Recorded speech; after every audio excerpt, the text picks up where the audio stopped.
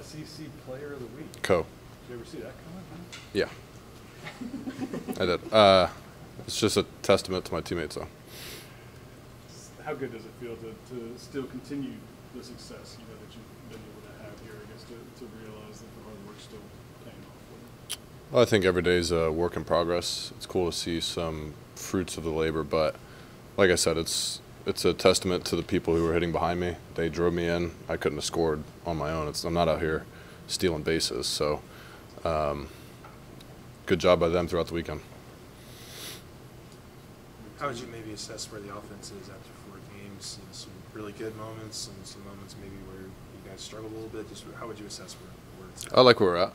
Our job's to score runs. We did a good job of that this weekend. Put good at-bats together. You obviously saw the mixing and matching in the lineup, which will continue to happen throughout the early spring, as it has the past few years. But the longer or the more we continue to figure out how those pieces fit into the puzzle, I think we're going to be in a really good spot. Jay kind of talked with us just now about how they're trying to, I don't want to say limit you at catcher because of what you can do offensively for the Sure. team, but just how have you been trying to balance that, I guess, offensively, knowing what you can do and then also being behind the plate at catcher whenever they need you to? Luckily, I got a lot of work in behind the plate in the fall, so I think for me it's just managing the load, and I still go through my routine of what I do pregame with Al. We still have a routine of catching stuff, so I feel sharp behind there, but it happened a few times where you get foul balls and stuff. You can get dinged up pretty easy, so I can understand it from both ways.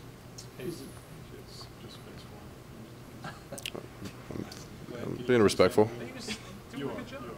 You're good. It's them. No, they're fine. They're fine.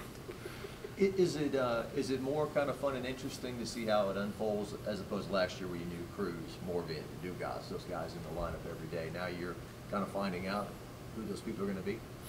What do you mean? Is it interesting just to kind of see it unfold and to see a lot of different guys get a chance to play? Sure. I mean, I really loved watching those guys as well. Trust me. It made our lives a lot easier. But I think it's fun to see new guys get opportunities, new faces. I think the system we have as an offense, it's easy for us to plug and play. And I think it speaks to the depth we have from top to bottom, not only just on the offensive side, but you see it with pitchers where they're coming in for specific situations. So I appreciate it. And like I said, I like to see new guys get chances. Ulloa is getting some early, momentum. And doing as he should. Yeah, what are you seeing out of this guy?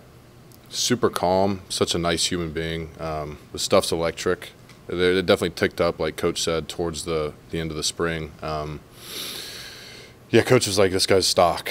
And then we faced him the first scrimmage of the spring, and he cut us up pretty easily. So his stuff's really good, but I appreciate him and his nature as a person.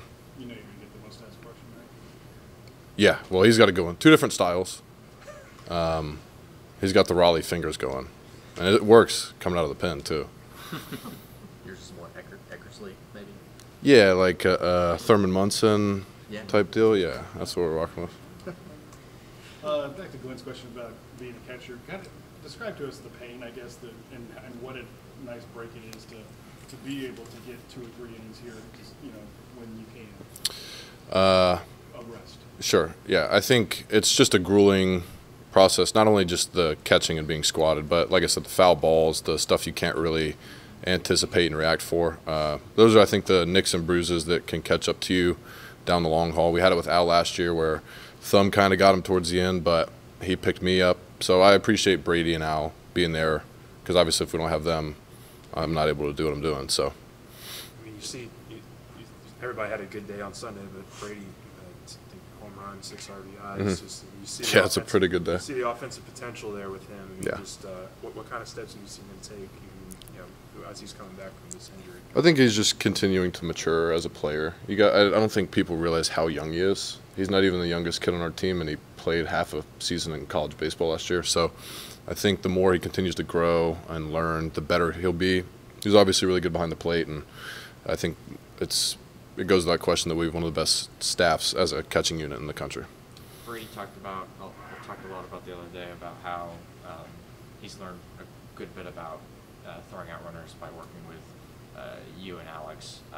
Is there something that you've learned from Alex and Brady about just throwing out guys? Yeah, that's Al's department, so I think me and Brady have learned from him more than anything. But, I think when you're at a place with so many special players and so many players that have talent, you're able to pick each other's brains and kind of benefit yourself from that. So it's easy for us when we get to work with Al, who's obviously really good defensively, and JJ does a great job keeping us in line with what we're doing for the week, what we have planned for the day, and they do a good job. Is there something you've learned from Al, I guess, then? Yeah, we talk about like the mechanics of the throwdown, stuff like that. Just how to catch the ball coming into a throw. I think that's where Al is really, really good at. Do you like putting your hand out in front or behind in terms of getting it out more? I think I usually have it kind of by my hip, but you got to be careful with the foul balls and stuff like that. So. Cage jump in his first career start. What did you see from him this past weekend, and kind of what do you expect for this week?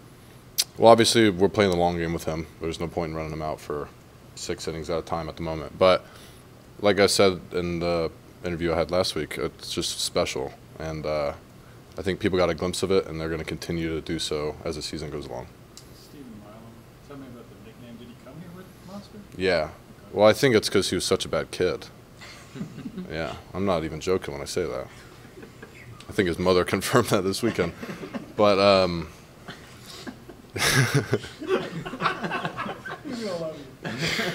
no, he's great. He's great. He's really learned and matured from the course of when he got here to now, just about how we do things, how to go about his business. And you obviously saw the impact he's able to make immediately. He makes it tough for the pitcher, and he capitalizes on mistakes. And I'm excited to watch his career, not even just this year. In no way does he look like a freshman. No, not as a player, absolutely not. Size-wise, maybe. Yeah. I kid. Good kid. Is he a good kid? Yeah, he's a good dude. Okay. Yeah, he doesn't terrorize us, at least. Yeah. Coach joked around about Saturday, the past game, it's like a soccer game, like first team that scores is going to win. What's it like those early conditions sometimes that you have to deal with? Well, you got to remember what was the first year Coach got here, we played 20-something one-run games. So I think being able to win the blowouts like we did last year, being able to win in close games like we did the year before, having the perfect mix of the two, I think is going to help us come postseason play, conference play. I think it's going to benefit us more than anything. A couple of hip-hop pitches? Say again? A couple of hip-hop pitches? Yeah, I'm sure those will come. For you this week? Did you have more than one? You said that one, like 4 in a row. One or two. That was in the spring. Yeah. No, in this I don't know. I don't know how many I had. 2 maybe? Steve back to Monster, just his kind of, it looked like, we all say this, like if they're from the West Coast, it's like a dirtbag style, but like he seems pretty gritty, like willing to get in there and lean in and obviously make the plays. Like, is that something this team needs, at a freshman level position too, kind of carry through? Sure. I think people confuse the notion of freshman and kind of judge that as they will. But like you said, he doesn't play like a freshman. He is a ball player. He's a grinder. It's fun to watch the hard-nosed style of play where he's very fearless, and I can appreciate that, especially with the age that he is. So, like I said, moving forward, I'm just excited to watch his growth and that competitiveness, like you said. As a catching coach, what makes Josh Jordan, I guess, unique? What makes him stand out? Just his understanding of people, because he's not only a great catching coach, but a great recruiter. I think it would speak to the last few classes that he's had here. But he knows how to work with us individually, how to treat us as a staff, as a unit. Coach Yeski does a great job. He's involved with a lot of our meetings as well. But I think he just knows how to manage personalities, and he does that really well. Yeski seems pretty serious in his mound visits. Yeah, in the mound visits, but he's able to loosen it up, and he hits me with old man jokes all the time. So, yeah, I love Yeski. He's a good dude. Do you know what the latest old man joke was, then? It just happens so frequently, I couldn't pinpoint it really. Yeah. Thanks, Ed. Good deal. Thank you, guys. Appreciate it.